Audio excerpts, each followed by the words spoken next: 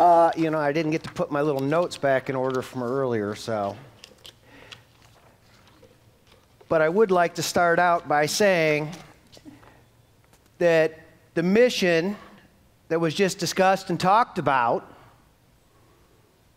is due in part, in large part, to your discipleship. So I would like New Leaf to give themselves a round of applause for their discipleship and their mission.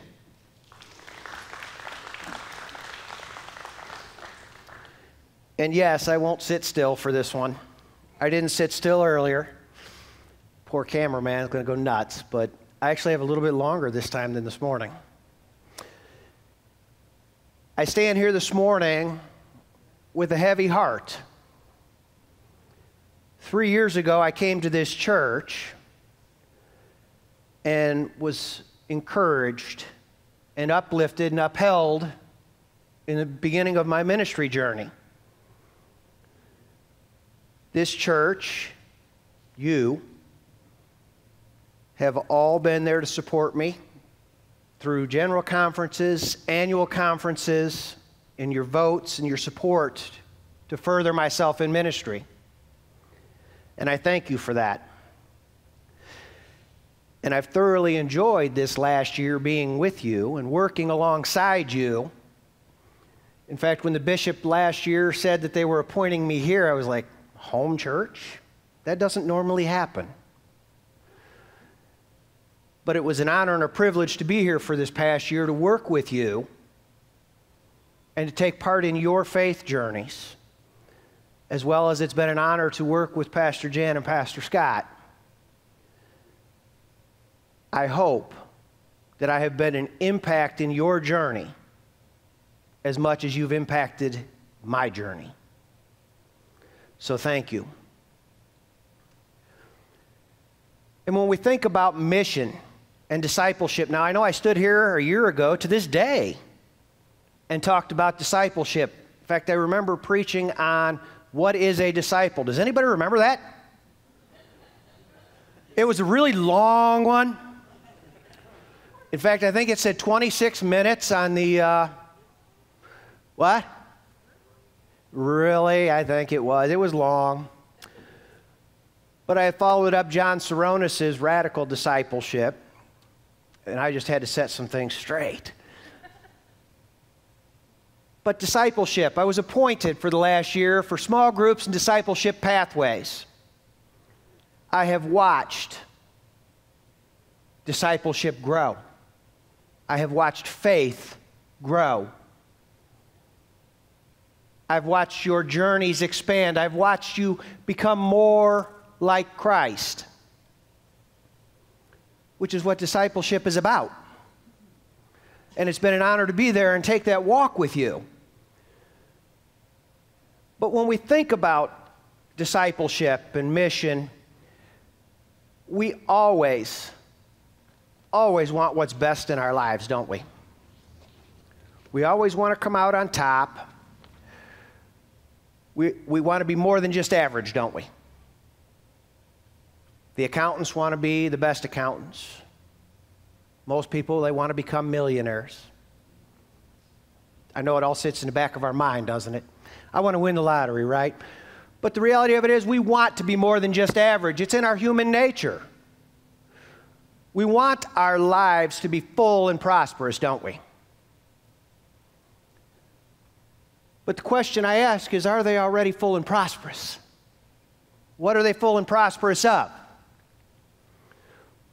Paul shares these words with the believers in the church at Ephesus, and he says to us this day, be careful then how you live, not as unwise people, but as wise, making the most of the time, because the days are evil.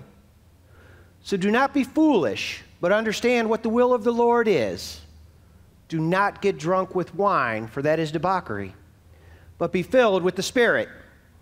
As you sing psalms and hymns and spiritual songs among yourselves, singing and making melody to the Lord in your hearts, giving thanks to God the Father at all times and for everything in the name of our Lord Jesus Christ. I think that's a pretty straightforward reading. Paul is telling us that we have a mission. He's given us a mission. Actually, Christ gave us the mission. It was laid out for us, wasn't it? We could call this mission 24/7. We are to be disciples of Christ 24 hours a day, 7 days a week, 365 days a year. We're to be reflections of Jesus. We are to shine that light of Christ, the light of the gospel, to others. Throughout history, God's shown himself in and through relationship, hasn't he? Relationship with his people. And I think Chris said it best, to love God and to love one another. Our mission is God's people. Discipleship. We go back to what I talked about when I first came here. But we think about this in depth as we've grown in discipleship. God came to us as more than words. He came to us in the flesh as Jesus himself. And he gave his disciples and us today power and a vision, didn't he? In a way, the picture that was given to us is how to live a glorious life. But the question is, what's a glorious life? I mean, Jesus could have simply just given the disciples all his power from on high many, many years ago. But he didn't. He spent 3 years doing what? Discipling, teaching. Jesus' actions were the example, weren't they? The example of how to live a life. They were the model for us, just as they were for those early disciples. But it's very sad and painful for me to think about it in the context of today's society. How many people today have rejected the church in the world today? Because of the actions of those who claim to be followers of Jesus Christ, those who claim to be disciples. Much of the world isn't interested in Christianity, is it? In fact, most of it rejects Christianity. And why is that? Because too many people, far too many people that call themselves disciples or Christians are known to be people who don't live what they say. And let's face it, we all do it, don't we? We all do. We all come in here and we learn, we preach, we worship, and yet the first thing we do is walk out the door and cuss at the guy who cuts us off, don't we? But the reality of it is, we're not living what we preach. So our discipleship at that point comes into question. Are we being true disciples? To disciple means to help grow the church as well as growing ourselves, which means we need to live what we teach and preach. We need to carry it out. We need to move beyond a superficial faith. Because with the superficial faith, we will not experience supernatural living, will we? We won't experience the life we're meant to live or be the people that God meant for us to be. Now, I could go all over Scripture with that one. To be the people that God meant us to be. But what picture does Jesus give us as we look at his life and we listen to his words? Jesus loved the unlovable, forgave the unforgivable, touched the untouchable. Across the street from the Alfred Murrah Federal Building in Oklahoma that was bombed many years ago, 168 people died there that day, many children. There stands a memorial. And at the heart of that memorial is a 9-foot statue of Jesus. a statue with Jesus with his face in his hands, slightly turned away from where the act of terror took place. And the plaque simply reads, "And Jesus wept."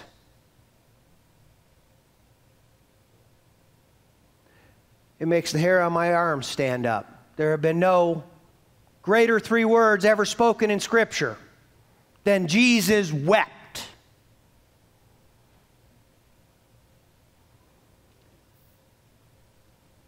How do we picture Jesus in our lives? How do we picture in our hearts all that Jesus has done for us?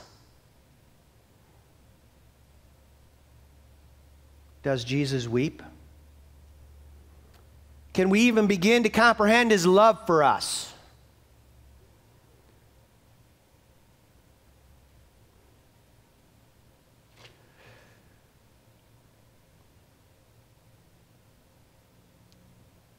Discipleship. We need to live what we preach, behave like it, act like it. 24 hours a day, 7 days a week, 365 days a year. Are we followers, believers, and disciples of Jesus Christ, or are we fans? Fans sit on the sideline and watch, don't they? Followers, disciples, get in the field and play. Make no mistake, it's messy to play. Sometimes it's hurtful and painful to play. But followers and disciples and believers will get on the field and play. We will be in the middle of the action. We must be men and women of action. We must seize every opportunity each day to be disciples and to disciple others, to share Christ's light, the gospel. We're called to be people of action. A man once told his wife that he never wanted to be in a vegetative state and hooked up to a machine, and I'm sure many of us here feel that way many times, don't we? Don't want it to happen. He told his wife that whatever happens, no matter what happens, I want you to pull the plug. Okay. She got up, walked across the room, and unplugged the TV.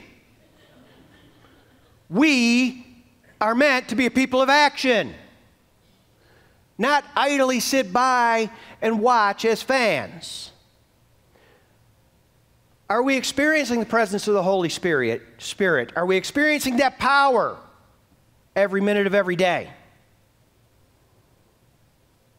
We are. Why are we not sharing it? Why are we not using it? It takes me back to when I first came. Discipleship. What is a disciple? Well, now that we've spent a year learning and growing and becoming disciples, it's time to put it into action. As I said in my pastor's pen, we need to go forth. We need to continue the journey.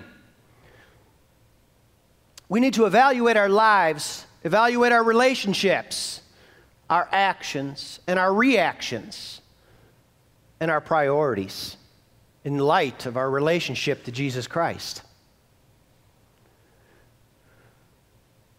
All the busyness that goes on in our lives gets in the way, doesn't it? I have this, we have that, commitments, timelines, agendas. It all gets in the way. And I ask, for all that busyness in our lives, are we getting anywhere? Are we going anywhere? Or are we just sitting, spinning our wheels, hoping to get somewhere? Is there a purpose for all of it? My purpose, as well as yours, falls in Jesus Christ. And Jesus Christ gives meaning to each and every one of our lives.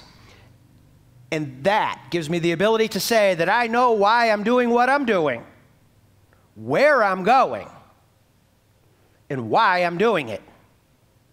It's an awesome feeling, isn't it? The question needs to be asked is, are we just living or are we existing? You have to decide for yourself if you're living or existing, because there is a great difference. And if we're just existing, we have to admit with each other that we are empty inside, aren't we? We're not filled completely.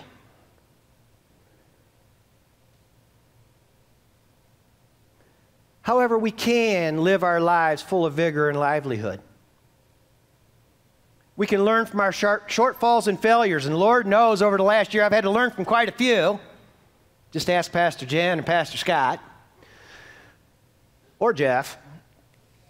We're full of shortfalls, but we learn from them.